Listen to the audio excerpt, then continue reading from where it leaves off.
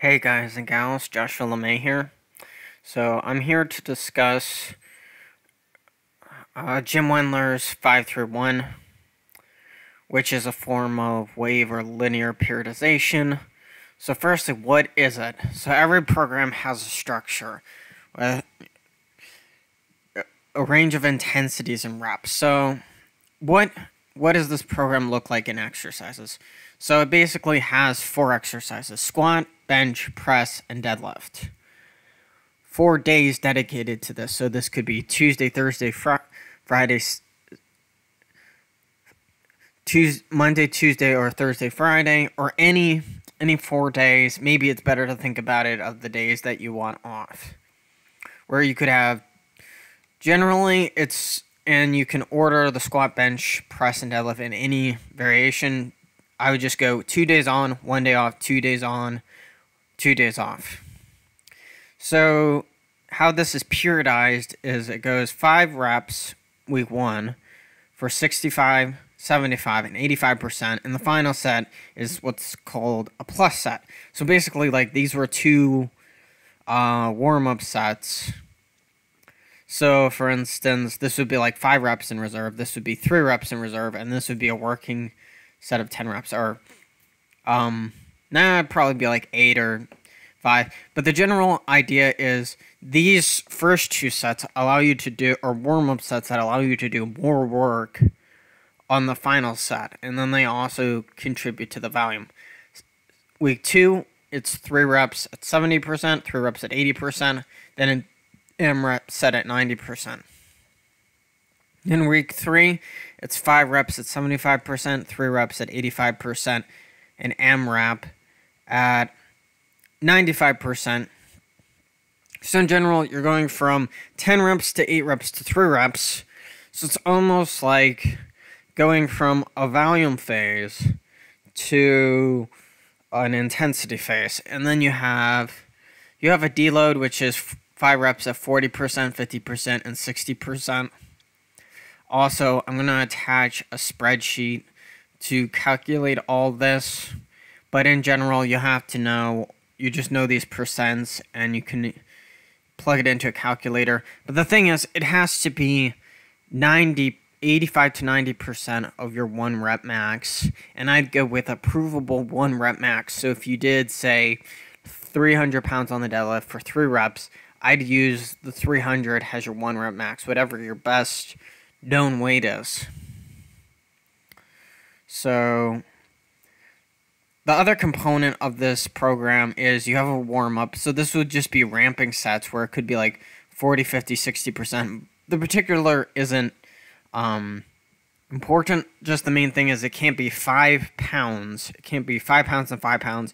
You have to add, say, 20 pounds and generally scale it back, where it would be like 120 for 5, 140 for 3, 160 for 1, and then you get into the work sets of like 180 for 5, 200 for 5, and then an AMRAP set. And then you can cool down. Here's the thing, I just do these 3 sets because 2 sets is enough of a warm-up, and I don't need to cool down. I'm not going to injure myself if I don't do more, so I don't cool down.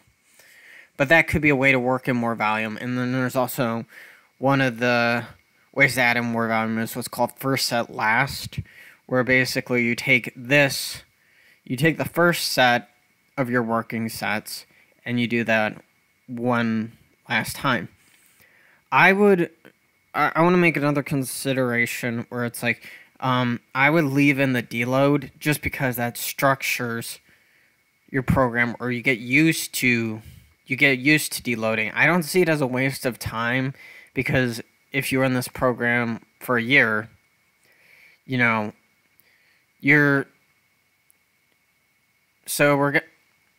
going to get into forms of periodization, but the main thing is you add weight month to month. And, if you add weight every month, you should be getting stronger versus trying to run a novice program over and over again. So here's the forms of periodization. There's linear progression, where you're adding weight to your sets of 5, or sets of 10, but usually it's sets of 5. There's concurrent periodization, which would be, say, 7 by 3. 5x5 and 5x10. So you'd have a volume day, you'd have an endurance day, you'd have a volume day, and then you'd have a strength day. But concurrent periodization is where you work with different rep schemes. Ignore that. Oh shoot, it's a text. Oh, it's just somebody wants me to work for them. Conjugate method.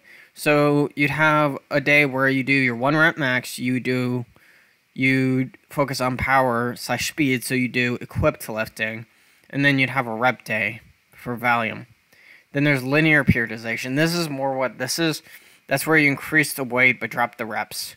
So this is, the community is calling this wave periodization. I really don't see the point, because it's like instead of going up and then resetting, you're going to go up and then reset, then up. It's just faster. It's faster linear periodization, where it's like 10, then 8, then 5.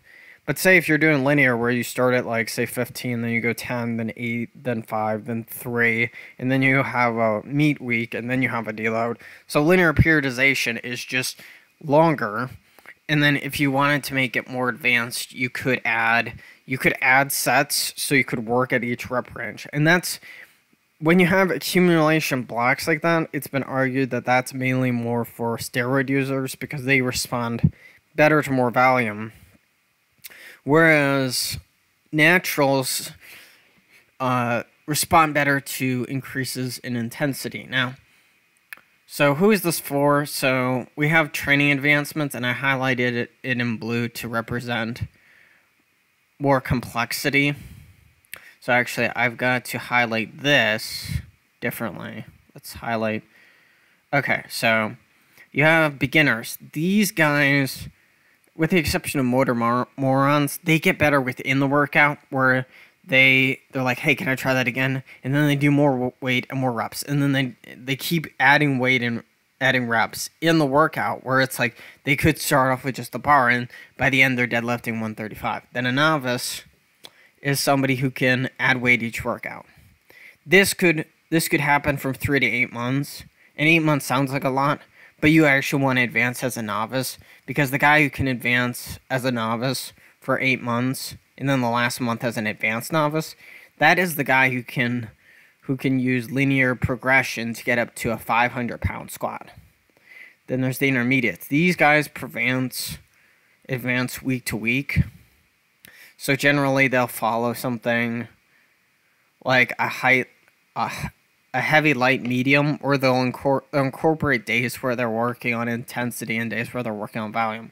Then the mid to late intermediates use 3 to 4 week cycles. This is where linear periodization comes in, but the sort of, or more wave periodization, where you have 10 reps, then 8 reps, then 5 reps. And the advantage of this is you can psychologically you can make gains in each of these rep ranges, whereas you only adapt once. But the thing is, it also allows you to make advancements without working in the 5 rep range every week. Then there's early advanced. Usually these guys focus on, if you haven't gone to sport-specific training, you advance to something such as the conjugate method. I don't really want to get into that, but so 531 is generally for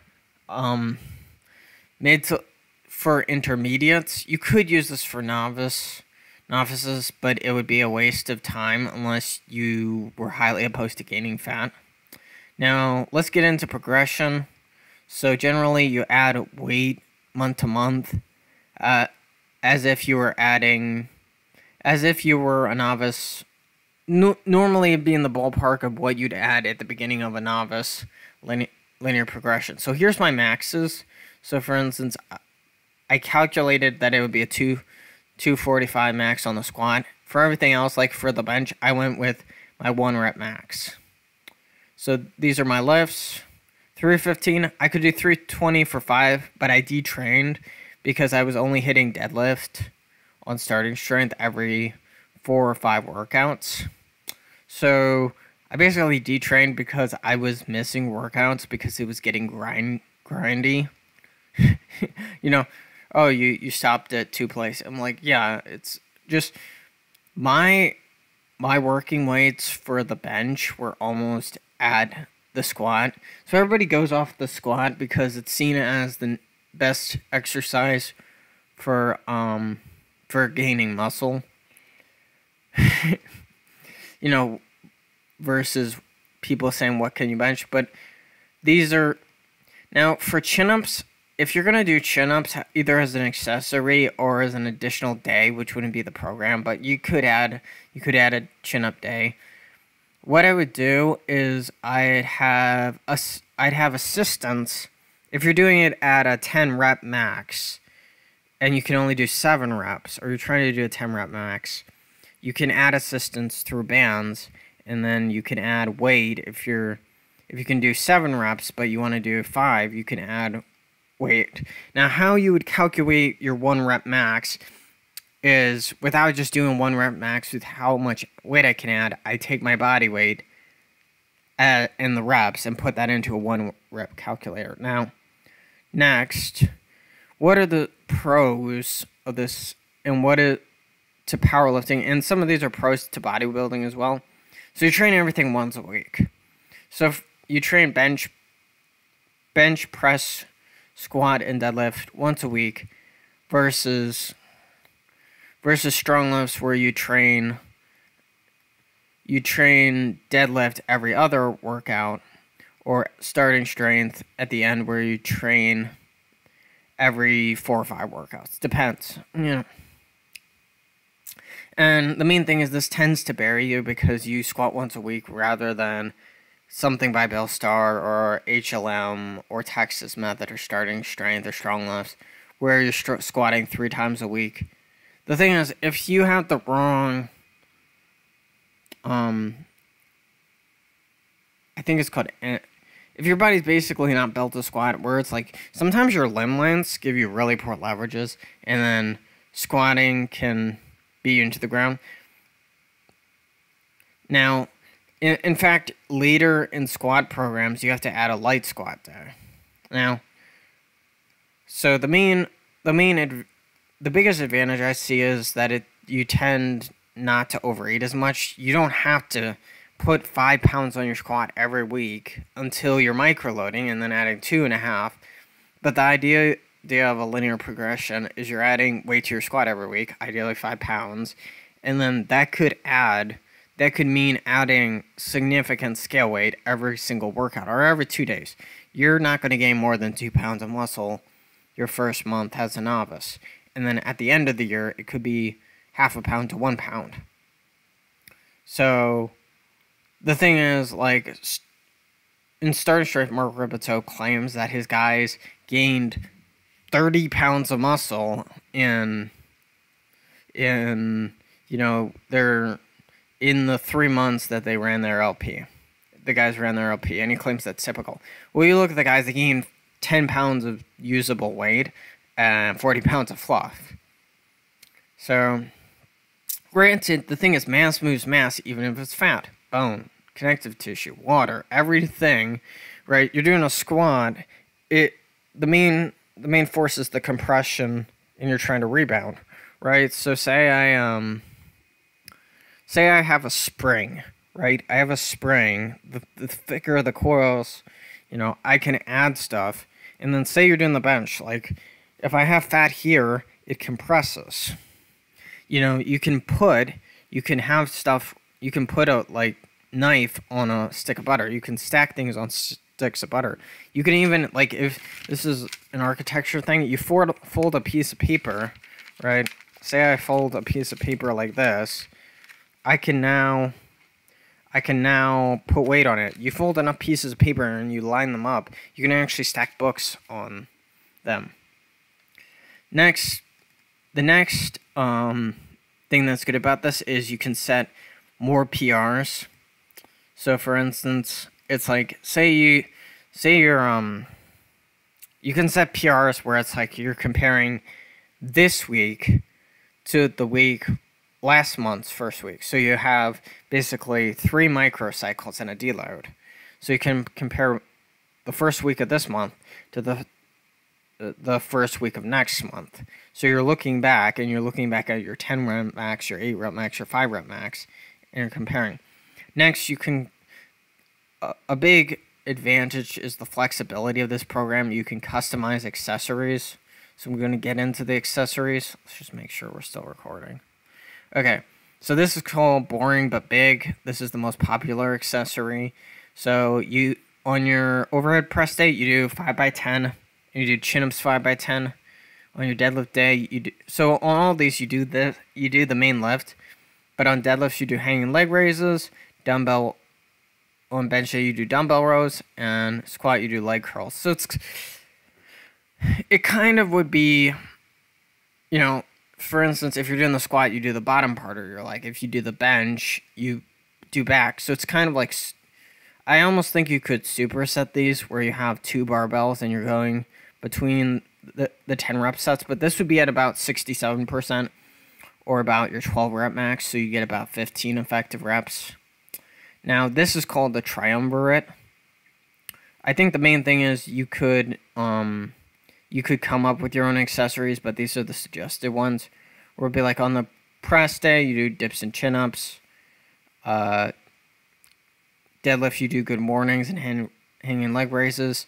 Bench day, you do dumbbell rows. So this is more of a powerlifting program where it's like leg press, build to squat. Dumbbell bench, build to bench. So you're trying to build stuff, but minimize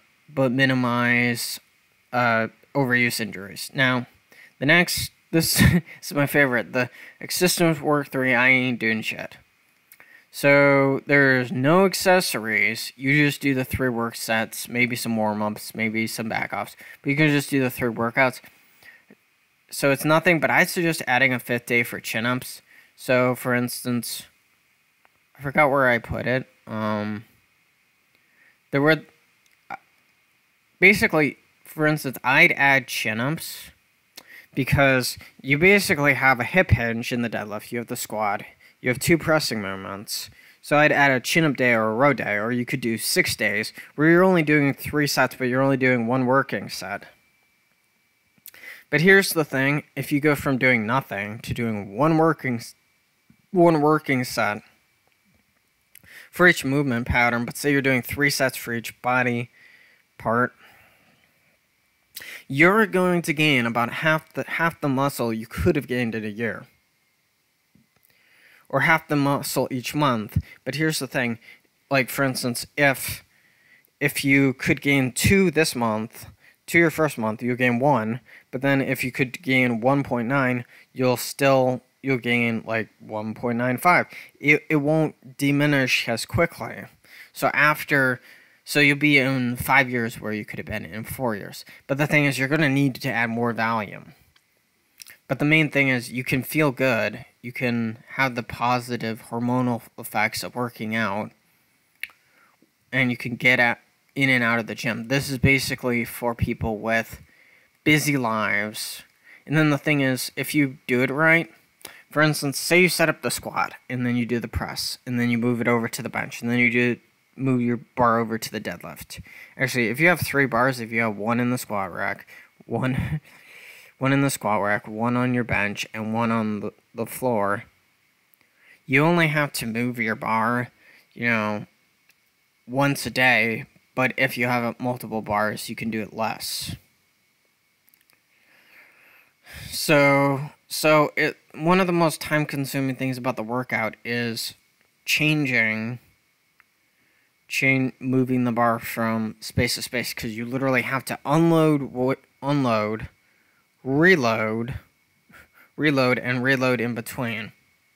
So this is called the Periodization Bible. This is mainly based off of a program that was a complete joke. But this is more of a bodybuilding routine where I accidentally wrote quads instead of quads. So you'd have on your bench and press day, you do a shoulder press workout, you do a lat workout, you do a tricep, and on your deadlift day, you do hamstring, quads, and abs. So you're trying to bring up lagging body parts and work the whole body. Now this is the fifth and final accessory or assistant movement, where you just do 75 reps of each of these.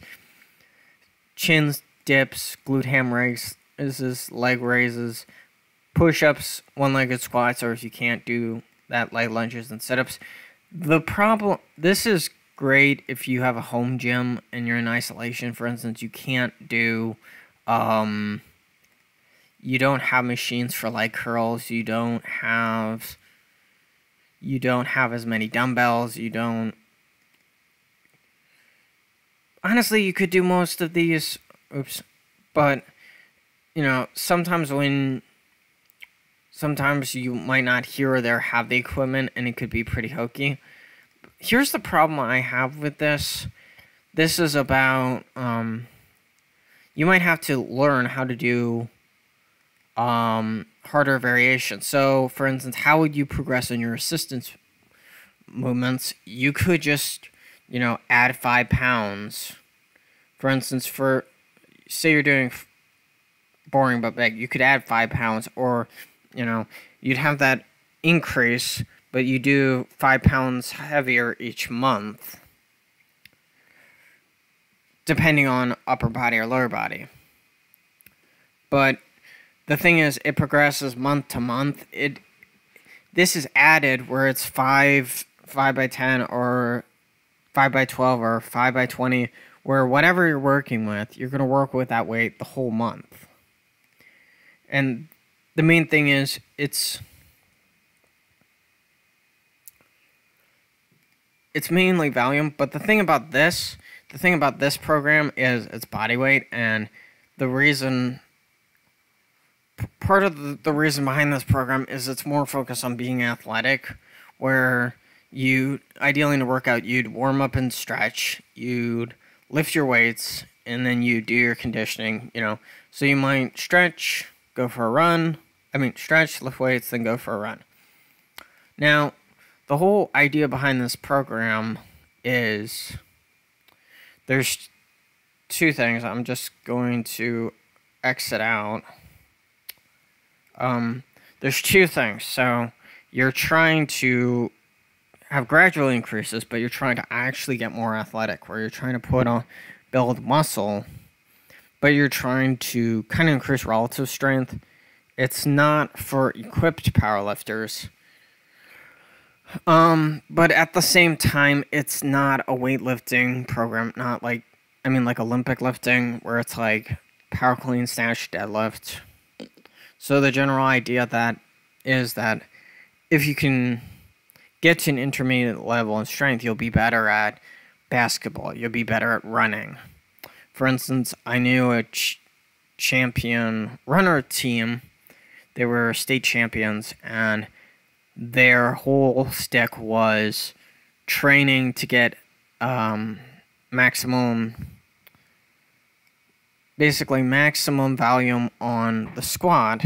They were training to lift heavy on the squat, but they were training basically boring but big, where they do 4 by 10, but then also they'd test their 1 rep max, where, they'd get up to 300 to 400 pound squats, but these are 130 pound runners.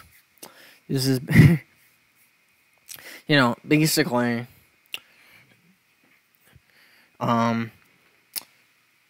so the whole thing is, it's about being optimized for your goals, where it's like, if you want to do powerlifting, you want to do bodybuilding, you want to do, for instance, we had the boring but big. That's a good powerlifting program. We had the focus on body parts, and then the whole mentality behind it is, I'm gonna wrap this up, but before that, I'm saying the whole mentality behind that is, can I just put 5 pounds on my bench, and can I have that consistency?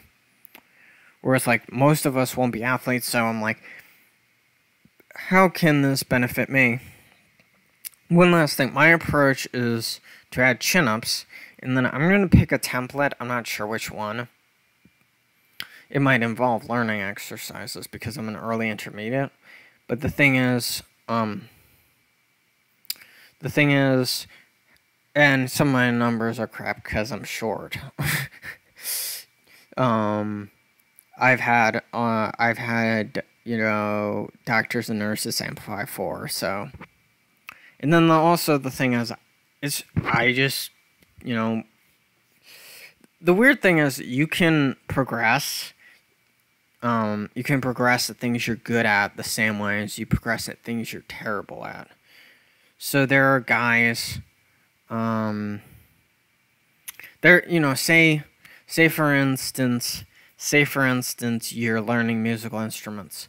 Well, if this guy knows these 3 instruments, this guy wants to play these 3 instruments, but he already knows this one. He might know the particulars. He might be getting better, almost exponentially in an upward linear fashion. But the other instruments, he's almost flat until he works out, until a switch flips, and suddenly. So, for instance, in your foreign language classes, there's guys who, basically you'll get into Spanish 3, French 3, Chinese, Japanese, whatever the language is. You get into the 3rd year, and then there's the guy who cheats and doesn't know the language, and then there's the guy who's guy or gal who's practically fluent. But